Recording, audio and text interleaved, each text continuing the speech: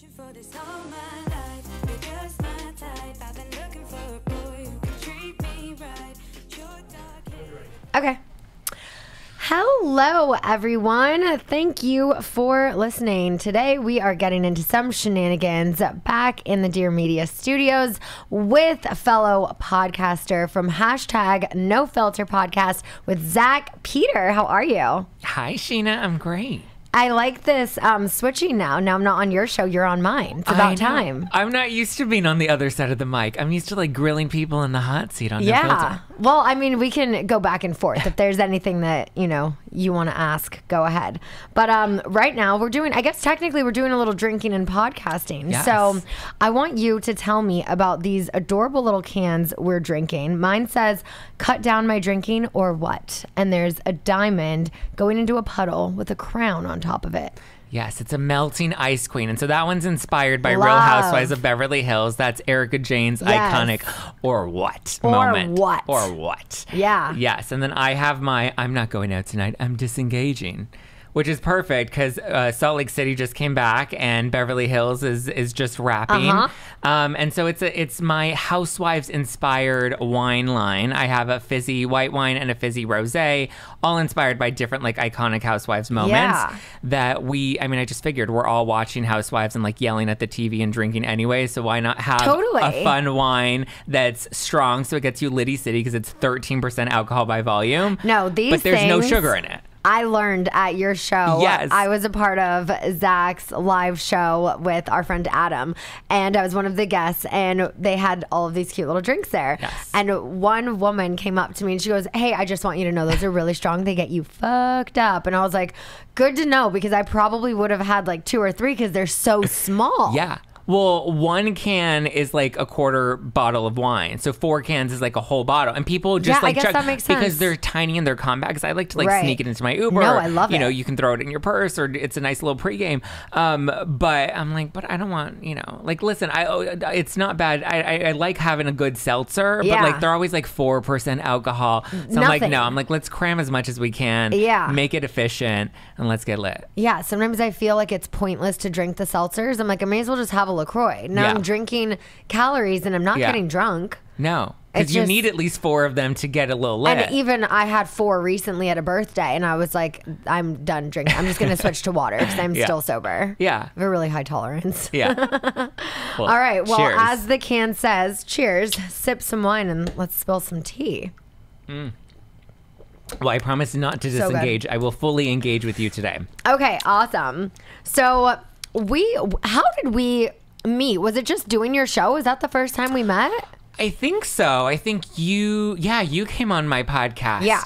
Because you've been on a couple times. You did it yourself and then with Brock. Yeah. And I feel like we always make headlines every time. Well, we do because there's always some drama going on in our group. So I know last season on Vanderpump Rules, if you guys remember, there was a podcast that I called Ariana about that Lala did when she said, like, I don't give a fuck about you or whatever. Yeah. That was your podcast. Yes. There was also something I think I said on your podcast about Lala or maybe Stassi or someone that got back to them and drama. Yes. But you always get the tea. It's my job. I've been doing it for a minute. I know how to like get people to like kind of feel. Well, first of all, I like to get them lit. Yeah. You didn't have the luxury of doing that because we taped like via Zoom because it was like 2020. Maybe. Yeah. Yeah. And so no, I like to get people feeling comfortable, get them a little lit, and then get them to spill some tea. No, you're so easy to talk to. So it's like I feel like I'm just talking to like one of my best friends, and yeah, you get the tea for sure. You're very good at your job. Thank you. I mean, yeah, I feel like at this point, now I get like worried when I get like Google alerts about like when the show's getting picked up. I'm like, oh no, what happened? What was it said? Yeah. Did I get my guest in trouble? Did I get in trouble? Yeah, it's always a fun time in the Google alerts. Totally. I decided to not do the Google alerts on myself because I can only imagine. I mean, I very rarely Google myself as is, but if my phone was going off daily and I saw all of that, like I try to not read the comments. I try to just stay out of that. It's so hard because like once you go down the spiral, and you used to be good at like clapping back in the comments. I remember. Yeah, I mean, I still will occasionally. I read the first 20 are usually people I also follow. Yeah. And then I'll maybe read the next 20. Yeah. But I don't usually go past that. So if I see ones in those like top 20 to 40 comments that need to be clapped back at, I Yeah. will. But I've also blocked a lot of words on Instagram. Smart. So I don't see as much as I used to see as well. Smart. Yeah. What words do you have blocked? Oh my God. That would be fun to read. Shall we? Yes. Okay, wait. I don't even remember where to find that part. Do you know? No, I've never blocked any words. I Let's probably see. need to block words. I just learned how to like block certain things on like Twitter, which I indulge in Twitter way more than I probably should because like if you think Instagram comments are bad, I feel like Twitter is like the worst of Twitter's social media. Way worse. Okay, I'm in settings. Is it maybe under privacy, I think? I actually Hidden need to learn how to words. do this. Hidden words, yes. Okay. Where are my hidden words? Wait a second. Okay, they're not there. Wait, that's so weird. Now they're not here. I wonder. I don't know. Do you know like what words normally trigger you though? Well, like I had like homewrecker blocked Oh, a yeah. lot. It was just like annoying. So you And then don't see Brandy Glanville's tweets anymore? No. Actually, whenever I hear from her, it's always positive. I feel like she's always very positive unless she's like on Watch What Happens Live or unless Yeah. she's like in an interview I and know. then it's like a turn. Yeah, like recently she was on Watch What Happens Live and she was like Sheena, what's her name? Yeah. And I'm like, you texted me last week. Don't act like you don't know my name. Yeah. But she just, that's her shtick, I guess. So, Yeah. yeah, I don't know where to find those. Maybe that's why I've been getting more comments lately. Maybe the hidden words when I did like an Instagram update. Reset? I don't like turning them off because I like the engagement. I'm like, just keep the engagement coming and then my content filters at the top and Yeah. I'll still win. No, I do. Like, I don't block people Yeah. nearly as much as I used to. Back in the day, I would block like all the time. Yeah. But I tend to, restrict? Yeah. I'll do that sometimes because the people who say really hateful things, I don't even want that engagement. I don't need that to filter Yeah. into any algorithm. I'm just like, you can fuck off. No, I So. agree. I fall down the rabbit hole sometimes. Yeah. I like love to read it and then it like makes me mad and then I'm like, what am I doing to myself? I need to like go meditate and get laid. Yeah, that sounds good. Okay, so your podcast, #NoFilter with Zack Peter, you do that 3 days a week. 3 days a week. So we How do you do that? Monday, Wednesday, and Friday we release new episodes and then we do live streams on Tuesdays and Thursdays. Oh my God, so this Yeah. is like a full-time, Oh yeah. every day. Content 24/7. And then we Wow. have Instagram Reels. So those are like quicker, like bite-sized tea Yeah. that I do. And then I just signed on to do a new podcast with Spotify and The Ringer. And so I'm just like content 24/7 at this point. Wow, you are so busy. Well, thanks for having the time to be here. Thank you. It's kind of annoying though, because usually I would have like a day or two, like a week where I would just kind of like veg out and just be Right. in like sweats and I would catch up on like Housewives or whatever shows I needed to watch for the week or sometimes just like guilty pleasure shows. And now it's like, no, I have to get ready every day because I have Yeah. to tape something every day. How long have But you I been love doing it, your though. show? Yeah. No Filter I've been doing for 7 years, but it's like evolved over those 7 Yeah. years. I've been doing it for a while, but the show that it started as and the show that it is now are not the same show, even though it's technically been the same name and it's kind of always been in like the pop culture world. But Right. I feel like now it's kind of known as like the reality TV podcast Yeah. where there's always like tea Oh, and reality definitely. stars and stuff like that. I know just the other day I like matched with somebody on Bumble and then I was like excited because I was like, oh, he's kind of hot. And then he's like, oh my God, you're the Housewives guy. And I'm like, no, I don't want to be known as the Housewives guy. I want to get fucking laid. Oh my God, that's funny. So you just said you have a new deal with Spotify. Yes. So you're doing the Ringer to Yes. co-host. Yes. So there's 2 new shows. Yes. Well, so I'm just joined as a co-host for The Ringer Dish. Okay. And then we also are doing a new show called You're Doing Amazing, Sweetie, which is all focused on the Kardashians. So we cover the Kardashians on Hulu, Kardashians news, and then like review products. So like we just reviewed like Kendall Jenner's 818 tequila and Skims because I wear Skims. I wear Skims too. They're the love them. best. Yeah. I need a Skims bra. JK. But yeah, so we cover Kardashian stuff every Friday on You're Doing Amazing, Sweetie. And then I do pop culture deep dives. They're called history lessons. Yeah. But I'll deep dive into popular like pop culture moments for the Ringer Dish. So Okay. I got both of those in addition to all my no filter stuff. Wow, love that. Well, let's get into a little Kardashians. I was looking at your page last night and I saw something about Khloe maybe having a new boyfriend. Yes, I want her to have this boyfriend. His rep has come out. His name is Michele Moroni, and he's an Italian actor. He's on... That sounds like the Olympian gymnast from the USA team. Yes.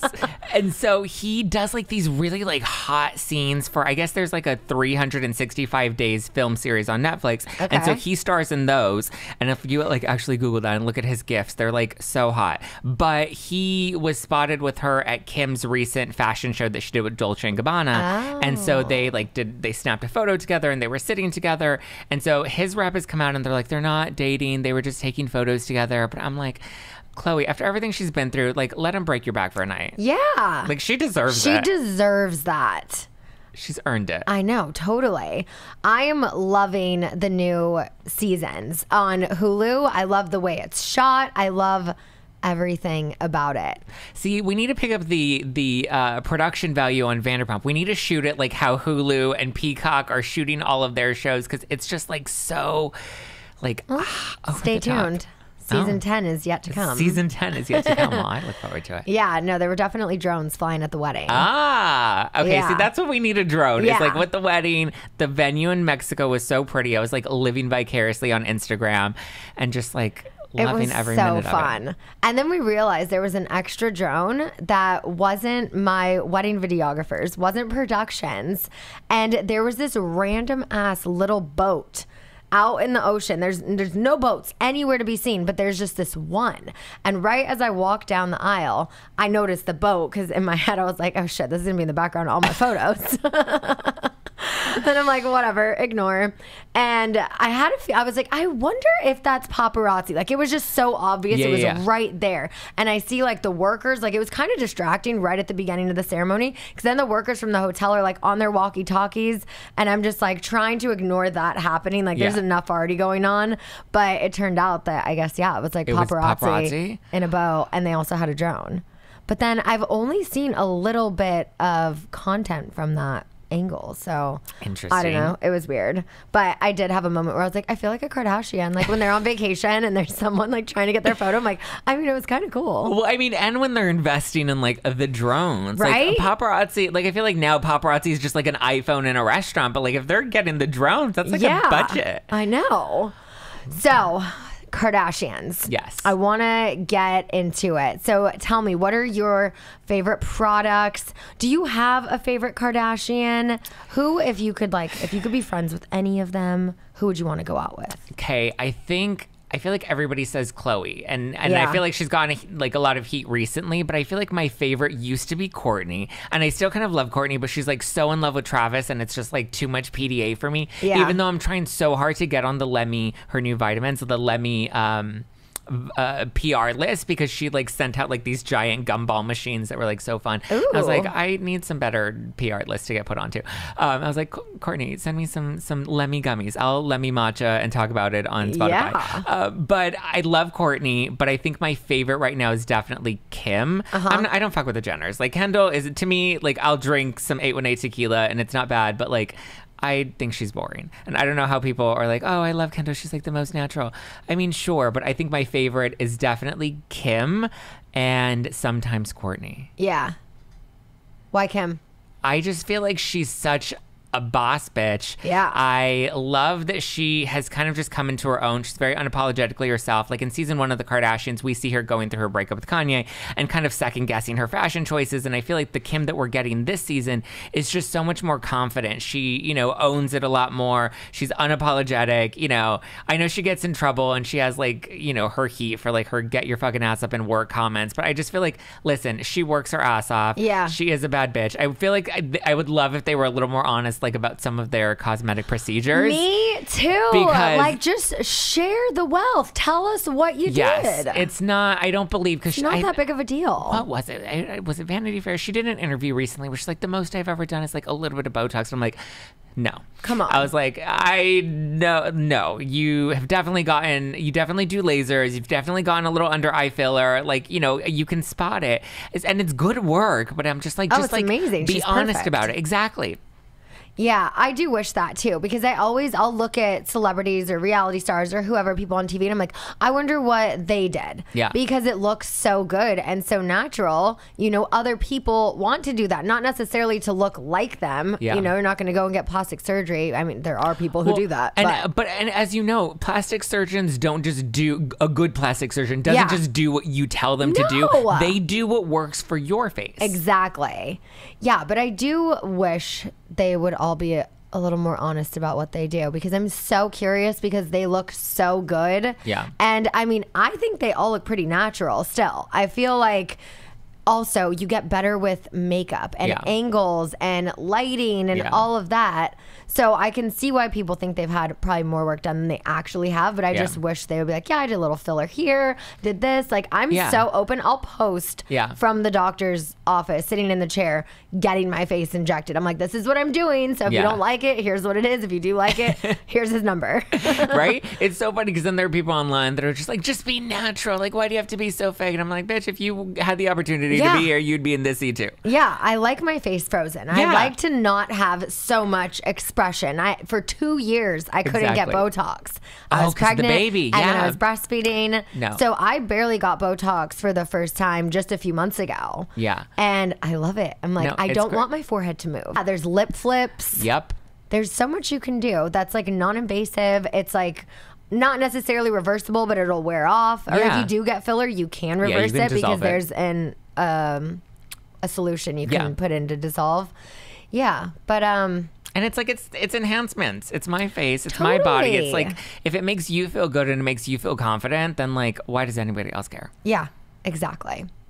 So other than the Kardashians, what are you watching right now? Obviously, Housewives. Yes. Yes, Housewives, obviously. I just finished the Marilyn movie on Netflix, Blonde. Wait, what?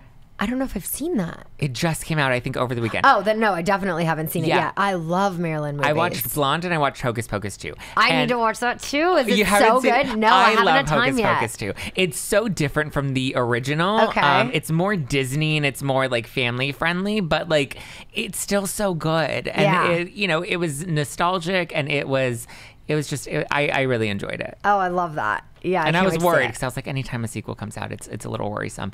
And then Blonde, I really enjoyed too. I know it's gotten a lot of heat, and people are like, the critics are coming for it, and people are coming for it, and they're like, don't exploit Marilyn. But I'm like, if anything, I came out of the film having so much more compassion for Marilyn, because there were so many things about like her trauma and things that she experienced that I had no idea about. All we see is this glamorous woman, and this kind of peels back the curtain. And it is a lot more, I don't know if vulgar is the right word, but it's a lot more it's dark, and there's, it's a lot more adult than I think people would expect. But I thought it was really good, and paid tribute to the trauma that she's faced that we haven't really heard about. And I think if anything, it made me have a lot more empathy for her. Yeah. What did you think about Kim Kardashian wearing her dress? I thought it was iconic. Yeah. Listen, Kim Kardashian I've always said, and I know I get shit for saying this, I think Kim Kardashian is a modern day Marilyn. And I know people disagree with that all the time. And that's totally fine. It's just my opinion, so fuck off. Oh, no. But I think she has, I think the Kardashians overall kind of just they've changed like what we see as beauty. Like before it was only like blonde, really skinny girls, right? And then they came and they are Armenian and they have dark hair and they had hips and they had curves. And so that kind of changed. And I feel like she's always kind of on the cutting edge of what's next when it comes to like beauty. Yeah. And yes, there have been cosmetic procedures, but it's like Marilyn's hair wasn't naturally bleached blonde, right. So I feel like Kim is just a modern day, archetype for what it means to be a woman. And I think she's continuing to kind of push that boundary. Yeah. And so when I saw her wear the Met Gala dress, I thought it looked phenomenal. Yeah. The lengths that she went through show her determination to fit into the dress and to have that moment. Yeah, but see, that's where I was confused about the dress is because Kim is so tiny. And I thought Marilyn Monroe was always more voluptuous. I know back in the day, people thought Kim was like huge and had this big butt. And it was like, no, like she has such a killer body, but she's itty bitty. Yes, and she's really short. I don't think Marilyn was as short as she was, or she is. So, I mean, I was surprised to see that she needed, but I also get it. Like, she has like the big hips that I think they're probably maybe a little cosmetically enhanced as well. I think they're natural, but also slightly enhanced. So I think we had to, and see, that's what I want to know because I want to do that to my hips, right? But I'm like, is it filler? They do a lot of. I know they do a lot of like body sculpting. Yeah, and so it's like reshifting of the fat. Yeah. So you can, and get the booty. that stuff scares me though. Yeah, I'm like, I'm already thin. I'm not going to do a lipo fat transfer sort of thing, but I do wish my hips were rounded out more. So I'm like, how'd you get that? See, the world wants to know. Anytime I gain weight, I gain it in my hips. I get it from my mama, and I gain all my weight in my lower body, and so I'm like, every time my jeans fit a little tight in the thighs, I'm like, okay, I've been eating a little extra carbs lately. I've had one too many no filter wines. Yeah. I do actually want to get into that as well. Talk about how you've been so open about your eating disorder. But before we get to that, let's take a little break. I actually wanted to get into some of that because you've been so open about your eating disorder. I read your Pop Sugar and Men's Health articles that you wrote last night. And I, as someone who struggled with anorexia in college because of the Paris Hilton types, pre-Kim Kardashian, you needed to be skinny. I wanted to be an actress. I had that relationship with the scale where I would step on it 7-10 times a day. If I gained 0.2 pounds, I wouldn't eat anything else. I had goldfish for breakfast, lunch, and dinner. I would portion out every single thing. And when I was reading your articles, I was like, oh my God, I completely can relate to this. So I love that you are so open about it. And yeah, I just kind of want to ask a little more about that. What made you want to, write those articles and go public and talk about all of that? Yeah, I mean, well, I think it's hard to host a podcast called #NoFilter and then to filter parts of my life, right? Yeah. So I'm very open and honest with people. And listen, I put all of my messy out there and I open myself up to criticism and I welcome a lot of criticism. But I feel like I have to be open and honest with my audience because I feel like they are going through, I always say we're going through life together. So they struggle with things as well. And I love that at least like on Housewives and reality TV, we're starting to see these things become more part of the forefront. In Beverly Hills this season, we saw Krista open up about her eating disorder. Last season on Jersey, we saw Jackie open up about her eating disorder. And for me, I just felt like it was really important because I feel like people would look to me and they're like, oh, you eat so healthy, you're slim, you're this, you're that. And I'm just like, but that wasn't the place that I started at. I grew up very overweight. Food was a coping mechanism for me. So I would just kind of eat my feelings. I would eat like 4 Hot Pockets and a bowl of cereal and like dig through the cabinets and find whatever I wanted next. And I gained a lot of weight. So by the time I went into high school, I was not confident in my body and I just wasn't confident in who I was. And so to kind of reclaim control over my life, I started engaging in bulimia and I would have the binge and purge cycle that also wasn't healthy either. But to me, it helped me lose weight. And then people start giving you compliments when you lose weight, right? So then my identity was really based off of being overweight or being underweight. And so I would use my body as a way to either get attention or to get people to focus on me. And that kind of took a deep end turn when I went into college, and I ended up losing a lot of weight, and I was abusing diet pills, and I was my diet was like really, really strict. And then I stopped eating. You know, I fell in love with a guy and he broke my heart, and like I needed somebody to pay attention to me. Yeah. So I ended up losing a lot of weight and just became so fixated because I was like, I had control over this when I originally lost weight in high school, when I went from really big to really slim.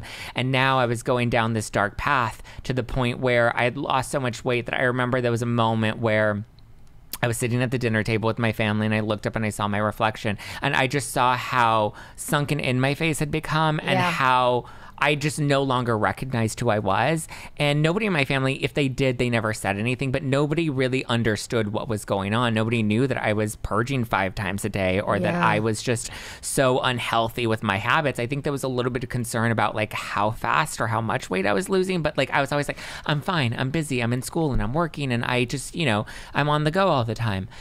And so I kind of just reached that point where I was like, I am killing myself, and if I continue to go down this path, it's not going to end well. And so I remember I secretly checked myself into a treatment center, didn't even tell my family, told them like I was off at work. And so I remember going into this center for, it was bulimia at the time, because I'd went in for 2 consultations and was clinically diagnosed with bulimia, and they were like, you know, this is probably the best step. And luckily I had a job at the time who, you know, I had a boss that was very supportive of me going off, and she just kind of encouraged me to do what I needed to do to take care of myself and to take off the weeks that I needed to focus on them. And so I went into treatment. I did it for only 4 weeks. I ended up checking myself out early and kind of keeping up with therapy. But I just wanted to make sure that I was also not just, you know, I struggled in the traditional therapy treatment center because for them it was more just like learn how to just make peace with eating cookies and learn how to just make peace with being okay with donuts. But in my head, I was just like, but I at the time was doing so much research on nutrition because my brother was diagnosed with autism, and I was learning about how nutrition impacts the body and impacts the brain. And so I was like, but I'm learning about these things, and I'm learning about how certain proteins and how sugar can actually be addictive in your body. And I feel like, you know, I want to try a different method. And so I ended up checking myself out of that treatment center and going on my own journey and talking to doctors and reading books and kind of educating myself on nutrition and educating myself on the psychology of eating disorders and keeping up with therapy. And so I think I went with a more unorthodox approach. And I had to be very careful because I know orthorexia is kind of an issue too, and that's where people have an obsession with only eating healthy. I've gotten to a strong place now where I don't consider myself bulimic, anorexic, orthorexic, or any of those things. It was obviously a very long journey, and you know, there was a lot of therapy, there was a lot of education, there was a lot of, you know, making sure I consulted with multiple doctors to really educate myself to make sure I felt empowered in the decisions that I was making. And, you know, just making sure that when I was eating, it was about fueling my body, but also making sure that I'm able to enjoy myself and have, you know, fun in life and not feel restricted either. You know, where now I can get to a place where I can drink wine and I can, you know, have some cookies or, you know, enjoy myself at a birthday party or whatever the case may be, and kind of find that fine balance in life, but also know that I need to take care of myself and nourish my body and make sure that my mental, emotional, and physical health are a priority, because I think too many people focus on one of the three. You know, I know mental health is a really big thing that people want to talk about right now, but we also forget like the physical health or the underappreciated emotional health. I think being in tune with how we feel and being in tune with how we process emotions or how we store emotions in our body and how that's unhealthy as well. I think all of those things are parts of the conversation that we don't realize. Like it's a full trifecta: mental, emotional, physical, and, you know, in some cases for some people, spiritual as well. And so I, you know, just kind of had to go on my journey to find that piece. So when people look to me and they're like, oh, you seem to be in a really good place, I'm like, but it didn't start that way. And this is the journey that I went on. So I was really grateful to Pop Sugar and to Men's Health for giving me an opportunity to share what I had learned and share my journey with my body, you know, and show people that, like, listen, it's not an easy journey, but it is possible. You're not going to find a solution being, you know, overweight and unhealthy or underweight and unhealthy. It's more about doing the inner work to make sure how you feel about yourself is strong and empowered. Yeah. Wow, good for you. That's very inspirational. Just reading both articles last night, 'cause they were both different. And I learned something from Men's Health that I didn't learn in the Pop Sugar one. And that's when I was just like, wow, I can completely relate. And I'm sure there are so many people out there as well who can. And that's what I found is so many people were able to relate, maybe not at the scale or maybe worse or maybe less, but they were able to relate on some level. And I guess just to see that like it's possible to find your own journey and to find your own footing and to learn how to trust yourself and to trust your body and to be able to, you know, just know that there is another side, you know? That was one of the scariest things about pregnancy for me, was having to slightly monitor my weight to make sure I wasn't gaining too much too quickly. Yeah. But then every week or every few days or whenever it was that I was like weighing in, when I just kept seeing that number go up and up and up to the highest number I've ever weighed in my life, it was scary. My doctor originally told me, he goes, you know, about 25 to 30, 35 pounds is like what you should gain. I hit 35 pounds when I still had a full trimester to go. So then I was like, but how much more am I going to gain? And it was just like, I was getting scared. And then I'm asking my friends, I'm like, are you gaining this much? Like, am I gaining too much? Then I was like borderline gestational diabetic, but I ended up passing the second test like barely. But then having to lose the 55 pounds that I gained when I thought I would only gain maybe 25 or 30. And that was a super big struggle for me. And now my scale is put back in my closet. I very rarely, like if I look in the mirror and I feel like I'm having like too thin of a day, I'll weigh myself. And if it's under 115, I'm like, okay, come on, you got to work out, you got to eat a little more. Because I want to keep the number above 112 always. Whereas before I was like, I need to stay in the 10s. And the day I stepped on the scale and I was 101, I was like, yes, I'm getting there. I'm almost to 99. And it was scary. Yeah, it's so scary how we put so much like power in a number. Or put so much power in like our like the size of our body. Without like focusing on, you know, like I think in like relation to like Kim and Kourtney, right? Because we were talking about them earlier, you know, Kim losing a lot of weight to fit into Marilyn's dress, or seeing Kourtney's journey on the Kardashians this season where she's kind of like owning her curves. And she's like, you know what? My husband tells me that I'm beautiful and I'm gorgeous regardless. And I've learned to kind of just embrace my body as it is. And I think those are really hard things to do, right? Because we put so much pressure on ourselves. And I think the outside world puts so much pressure on it. And I can only imagine like you being on camera and having people judge your body and then compare you to like, you know, Lala or Brittany or Stassi, who are also pregnant at the same time, and how there's, you know, there are naturally those comparisons. And so you compare yourself. And so to get yourself into a healthy headspace to be like, I need to focus on what's good for me and not what, you know, my insecurities are going to bring to the surface or what other people are going to talk about online. You know, it's just about finding that peace within yourself. Totally. And I always feel like when, you know, you have a public platform, it is important to talk about those serious topics that sometimes are taboo. Sometimes, you know, people are too afraid to speak on, because just opening up about eating disorders, miscarriage, infertility, like there's so many things that so many people go through. And like in life, you know, we all share all of these experiences. So to be able to have an outlet to speak about it and that other people can listen to and be like, oh my God, I'm not alone. I just think is huge. So no, it really is. I love, like last year, I went through a really heavy grieving process. I'd lost my grandmother, who was like my mom and I like my anchor, my person, right? I'm so sorry. Thank you. And I lost her last year, and it was so hard for me to go through, and I still had to work, right? I'm single. I can't go to my mom or my dad and be like, hey, can you pay my rent this month? Like I had to keep a roof above my own head. So I kept taping through all of that, but I started to open up about what I was going through with people, and they were able to relate to that. And I feel like by being open and by being honest, you know, I think there's a certain boundary of like not, you know, shoving things down people's throat, like, you know, obviously deal with your own emotions the way, you know, you need to process them in a healthy way, but just by being open with people, they're able to relate, and then we get through things together, you know? And I feel like that's so much more healing than like where I was at, you know, 22, going into a treatment center secretly and trying to deal with my eating disorder on my own. That was really hard and that was really challenging. And I, you know, felt so isolated. And when I kind of peeled back that curtain of shame and just was like open and honest, you know, I found that there was a lot of support around me. Totally. Well, hats off to you. That's amazing. Thank and you. Just even you getting the help on your own. that's huge. Like, that's such a big step in the right direction. And now, look at you. Here we are. Here we are. Yes. And Scheananigans. Scheananigans. All right. Should we switch gears and Yes. go back to Bravo? Yes. All right. I need to know your take on the Kathy Hilton drama. Do you believe Kathy? Do you believe Rinna? What do you think? Break it down for me, and then we'll get into Erica Jane and everyone else. Okay.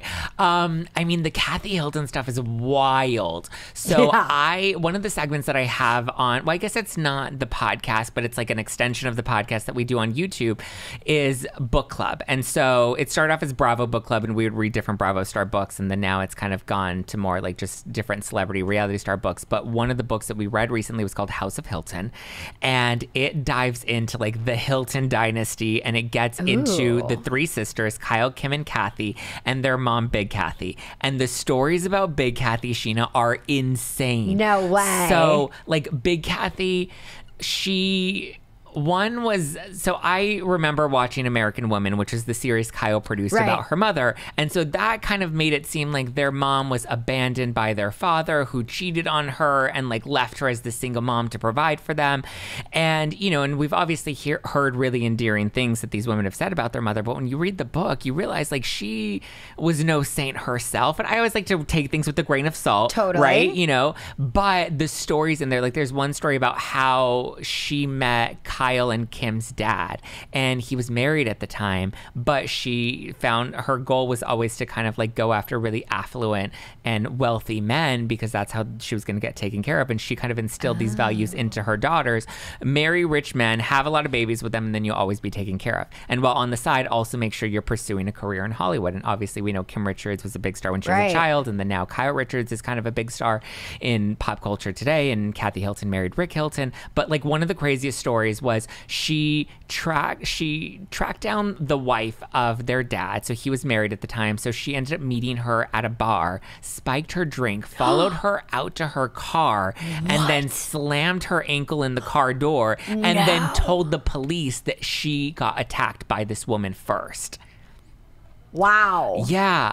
I mean, again, with a grain of salt, this is all alleged, but these is by, you know, this reporter that, you know, really investigated a lot of their upbringing. And so the stories in the book are tellings from people that, you know, grew up with them. You know, I think that story was told by, you know, their stepsister, who that was her mom, who got her ankle smashed in the door. Wow. But like, so there are lots of like crazy stories like that. Or there's another story about how she hired a man to teach little Kathy Hilton, when she was younger, to teach her how to have sex better. She hired a guy to teach her, you know, certain things so that she could go out and find herself an older, wealthy man that, you know, found her, you know, good enough to put a ring on it. And so my thing is, it's like based off of how these women were raised, because it also talks about how she raised them to kind of compete with each other. Even though they were three sisters, she would pit them against each other to fight for her attention, because it made them more ambitious. And so the more ambitious she would make them at home, the more ambitious it would make them in their own careers.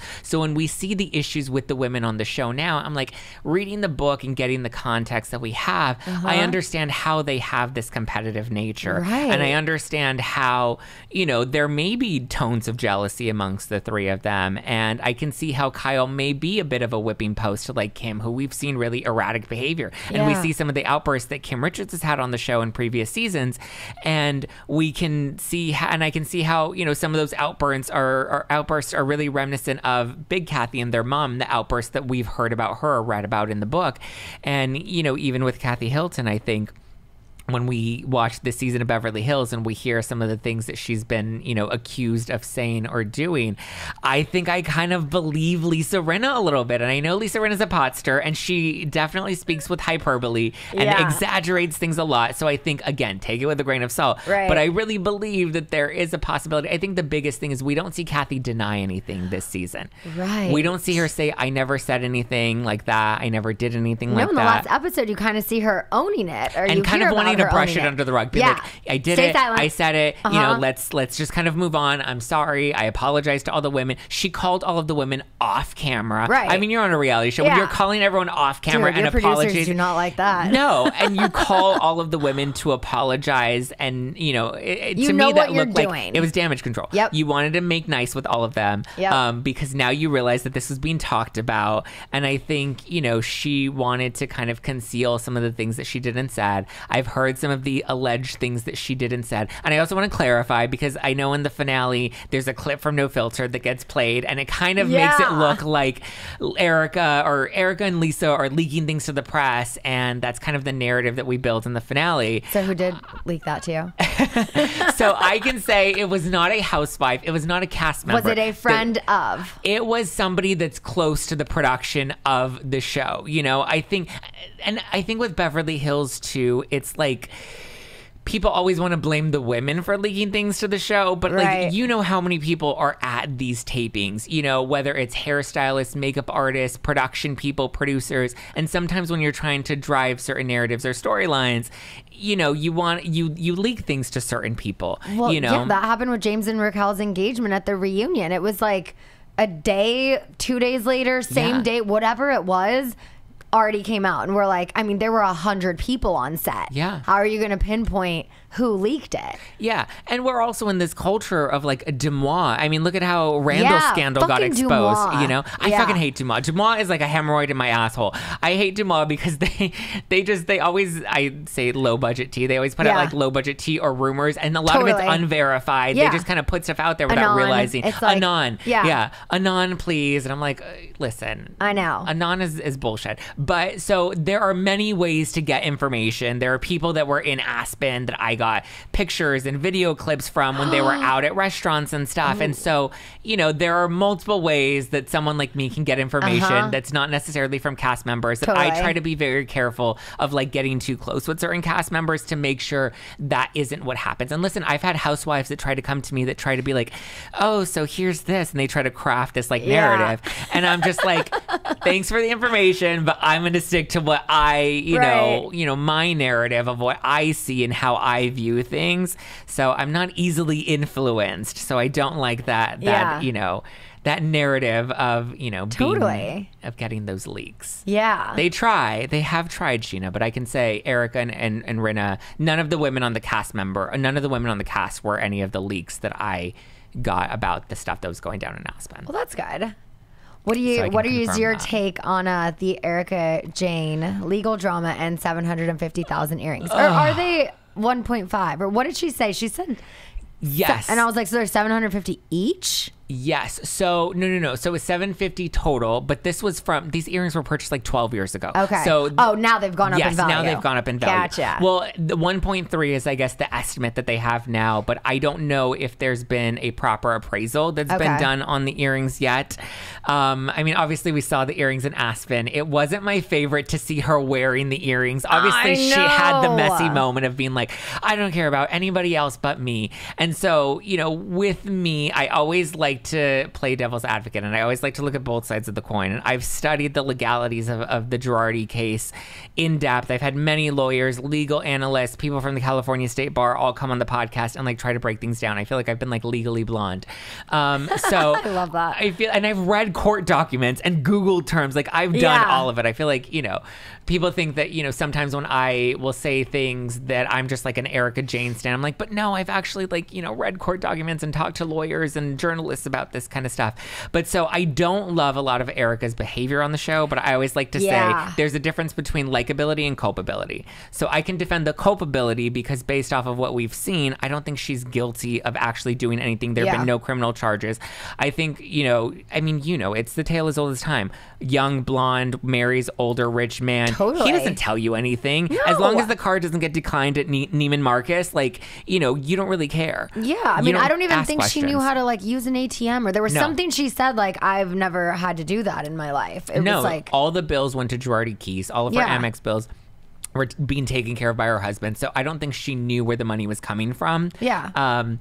But I understand where a lot of these women are like, I would like you to have more compassion or empathy for the victims. Yes. But I also understand her point, because I always like to play devil's advocate. This is why I get dragged on Twitter.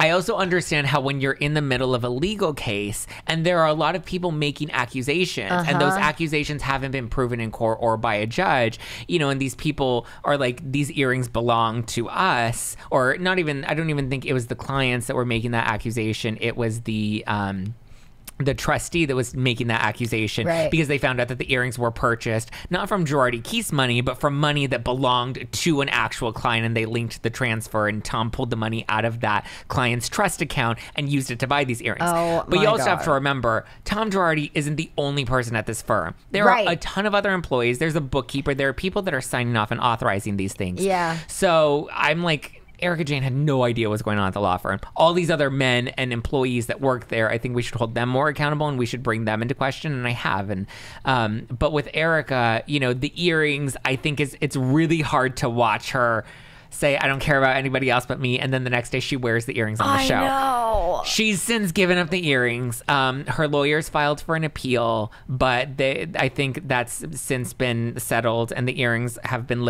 or in the process of being liquidated, and the money will go into the bankruptcy trustee. It's not guaranteed to go to any of the victims. It's guaranteed to go to the creditors, and right now the creditors are bank lenders and people that are claiming that they loaned Tom money and are entitled to that money.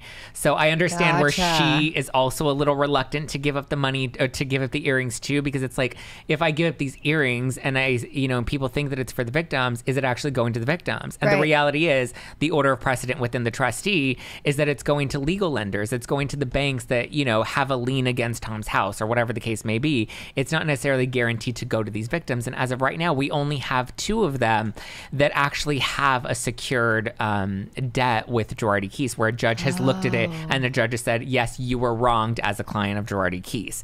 So it's a lot more complicated than I think people realize. Totally. But I would like to see Erica just kind of let her guard down, which I feel like we started to see in her therapy session with, on this last Dr. episode. Jen, you know, and we see her have, you know, somewhat of an endearing moment with Sutton, where Sutton's like, why can't you just have a little more compassion in your voice? And she's like, well, at the beginning, all of last season, she's like, I was trying to be open and honest with you guys, and you didn't believe me. You thought that I was lying. Yeah. And so now my guard is kind of up. So do I love all of her behavior? No, but I do understand that she's kind of in this fight or flight sort of mode. Completely. And it's an impossible situation. I think a lot of us would like to say, I would do this if we were in that situation. Yeah, but you don't know until you're in the situation. No. And you don't know what kind of calls she's getting every day, and everything that she is having to deal with that she never asked for. She didn't sign up for this. Yes, she married a man, but not to be put in this position. Right. And nobody ever thinks that they will be put in this position. I don't even think Tom thought he would be put in this position, because I think he thought he had too much power. With it. But, you know, that's why I loved in the scene with Garcelle and Cherie this season, where Garcelle's like, I would give up the earrings. And Cherie's like, that would be a really hard thing to do, Garcelle. She's like, you have to understand, I wouldn't so easily just be like, here are the earrings. And I think a lot of us would like to think, I would want to believe, I would want to know, where is the money going? And I would also want to believe that if I were in that position, I would be like, here are the earrings. But that's obviously a lot harder to do when you're in that situation. And when you found out that the last 20 years of your life, your marriage was an entire lie, and this man was conning not just all these people, but you as well. Yeah. So crazy. So crazy. Nuts. Is she going to be at BravoCon? I haven't even looked up the lineup. Yeah, she's going to be at BravoCon. Okay. Lisa Rinna will not be at BravoCon, but I don't think she was ever supposed to be at BravoCon. I think when the original announcement came out, Lisa was not part of it, and people were like, "Oh my God, she got fired." I wasn't part of the original. Yeah, that's what I mean. Announcement either. So I don't think Ariana was. Lala wasn't. No, they just. It's so weird how they do things where it's they'll announce a few people. I'm like, are you just saving the best for last? Because I was the last Vanderpump announced. Clearly, but yeah, no, Erica's going to be there. I believe all the women except for Diana and Lisa Rinna are going to be there. So I do wonder why. For me, I'm like, what is the benefit? I feel like with Lisa Rinna, she's so hated by everybody right now that what is the benefit of showing up at BravoCon and having to face a lot of these people when nobody really likes you, you know? Oh, that's a valid point. I don't know. I mean, I think, listen, ideal world, I think Lisa Rinna should maybe go on pause and take a little bit of a break just for her mental psyche. Yeah. You know, I think she's a great villain on the show, and she's obviously a lightning rod She's that gets great, everybody talking, and I love watching her as a villain. But just from like a human side of things, I'm like, you just lost your mom, you're going through this grieving process. I can't imagine being the 100%. villain and getting all of the heat that she gets, and, you know, having to continue to show up for work and do that. I just think maybe she needs a little bit of a break just for her own mental health. Yeah, definitely. We'll see what happens. I We'll hear the see. reunion is feisty. Oh, can't wait to see that. Well, I will be at BravoCon, so can't wait to see you guys there. I know. I wanted to host the Vanderpump panel at BravoCon. Oh, that would have been awesome. I know. I was like, who is it? listen. Is it Lene? I think. So. Yeah. But I can't make it to BravoCon after all this year. But I was like, Bravo, if you want me to moderate a panel. That would have been awesome. Yeah. You were, though, just at another conference recently, the biohacking one with Brock. Yes. Okay, so tell me about that. He came home. He was on such a high. He had the best time. Thank you so much for inviting him. I had COVID, so I couldn't go. We had such a blast. We were like guinea pigs, right? What I love about Brock, though, is he was so easy. Like, once we had the mic and the camera and we were like going to different like activations at the conference and interviewing people, he's like such a natural. Like, he was just kind of like doing his own thing. And I was like, oh, you're making my job easy today. Yeah. You can run the show.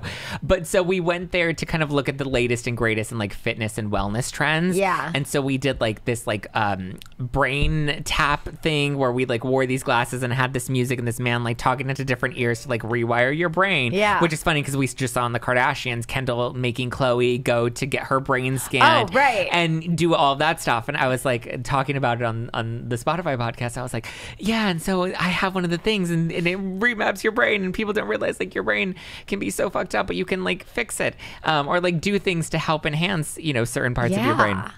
And so we tested out all of these different like trends. He had me doing all sorts of fitness stuff. Like, I was like embarrassing myself on camera, like trying to compete with him to prove like who's stronger in certain instances. But no, it was really fun. And biohacking is really just like this conference that like helps you hack your genes, so to speak. It's more about like less about your regular genetics and more about epigenetics. And epigenetics are where you change certain lifestyle, make certain different lifestyle choices, be it with food or fitness. And so a lot of like their fitness trends are like how to, you know, get a 60-minute workout in like 15 minutes, 20 minutes, how to get a meditation that you know, get your head in the space of a 1-hour meditation, but do it in like 10 minutes. And so it's all about applying these things that, you know, help your body adapt or change or enhance in a shorter amount of time. And so it's kind of like a cheat sheet for your mental health, your physical health. And we, like I said, we had a blast. He took me in the sauna. He did a cold plunge in his Speedo. Oh, he loves to cold plunge. Oh my, he did the cold plunge in his Speedo, and he's like, are you getting in? I'm like, I don't have a Speedo and I don't have those muscles. I'm not getting in this. But thank you for the offer. But no, we had a lot of fun. We even got to like interview Dave Asprey, who's like the founder of biohacking, and we learned like about his like mineral coffee. We learned so much fun stuff. Nice. I wonder if there was anything with EMS there, because that's what I did to start getting back in shape after baby, because that is like a 60-minute workout in like 15 minutes or whatever, and zaps your body back into shape. But I did also get electrocuted my last session. You got electrocuted? Yeah, I never did it again. I got full on convulsion electrocuted with a kettlebell in hand, like a 10, 15 pound kettlebell. Wait, is that what we saw on the show? No. Oh yeah. The same type of workout. Yeah. But it was a little different. This one didn't have the wires hooked up to the machine. It was just, I don't know if it was Bluetooth or whatever the fuck it was, but all of a sudden it like jolted and I was like, ah. And then the guy was like, are you okay? I was like, yeah, that was weird. It just like kind of shocked me for a second. Keep doing the workouts. Thankfully, it was nothing with the weight like over my head. Yeah. And all of a sudden, it shocks me again. I have the kettlebell. I drop it. I'm in full convulsions. Like, I go down to the ground. I land on my like wrist right here. Oh my gosh. I had a massive rug burn, but it was a wood floor. I bruised. I could not believe I didn't break anything. Oh my gosh. So I personally don't recommend that anymore, but it did help after the baby. But yeah, so if there's anything else like that, I know M Sculpt is great. Yeah, but there's M-Sculpt. so many tips and tricks to biohack. Yeah, we were doing like that vibration machine where he was making me work out on that. So it was fun. We taped a bunch of stuff and we recorded some interviews that'll come out on the podcast over the next couple of weeks. But we had a blast. I love that. It was so much fun. Well, to wrap up this podcast, I wanted to talk about, I know you have a background in celebrity nonprofit fundraising, and you were formerly the executive director of Jenny McCarthy's foundation, which was inspired by your brother Ethan, who you mentioned earlier has autism. Yeah, so just tell me a little bit more about that and how other people can help with this charity. Yeah, I mean, my brother was diagnosed when I was like 10 or 11. So I started doing a lot of like fundraising stuff in high school. And, luckily, I think when I was around 16 is when I got to meet Jenny, and I fell in love with the foundation. I fell in love with the work that she was doing. And so I started like volunteering and interning in the office. And it like over the course of 9, almost 10 years went from, office volunteer intern to executive director. And I'm so grateful for the opportunity that I got to have with her. Actually just had her on the podcast and we got to like catch up on so many things. But, I think it was such an important time in my life doing that type of work. And I think, if anything, for us, it was empowering to know that there are options that are out there. The foundation would provide medical grants to families that had children with autism that would help with giving them access to like autism specialists, and we would cover their doctor's bills. We would do lab testing and help them with nutritional counseling and give them vitamins and supplements, because I don't think people realize when it comes to like biohacking, like how much those types of lifestyle changes can really help. So like with my brother, we removed gluten, we removed dairy, we started implementing vitamins and supplements. We had the carpet in his room pulled out. We painted over with non-toxic paint. We got him a non-toxic bed. And we didn't realize like how much those small changes can really make a big impact on him. And, helped him think clear, helped him focus in school, helped him, be able to verbalize how he's feeling and be able to have a conversation. Now he's 20, so he's like a teenager and he thinks he's cooler than everybody and like doesn't want to talk, but at least it's selective. He chooses not to want to engage in conversations. But, he has come so far, and I just think there are so many resources that are available today that people can access and utilize, and they don't realize how small lifestyle changes can make such a big impact on people's lives. And so, I just think if there is anybody out there that has, an individual with autism, I think we often see like The Good Doctor, where we have these really high functioning cases where we see, a lot of these individuals are really bright or really intelligent or maybe just have some social quirks. But I'm like, there are a lot of, individuals that are more on the severe side of things. And those were the types of families that we really tried to help to address some of the medical issues that they were facing.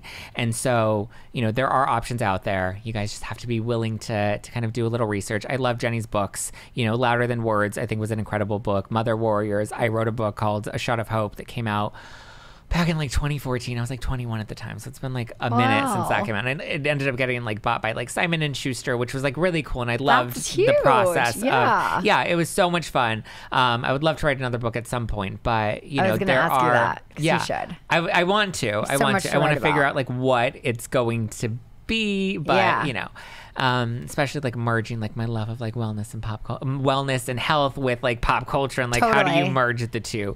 How do you be the housewives guy on Bumble while also loving to go to the biohacking conference with Brock Davies and do a cold plunge with Brock? But we'll see. But it was, I'm very grateful. The interview with Jenny is out now. We kind of catch up and talk about where our lives are now, and I'm grateful. She buys the wine, I buy her lip glosses, and we kind of like continue to support each other, which is great. I love that. Well, thank you so much for being here. It was fun to switch the mics and tell everyone where they can find you and your podcast again. Yes, so I host a podcast called #NewFilter with Zack Peter. It's available on all podcast platforms.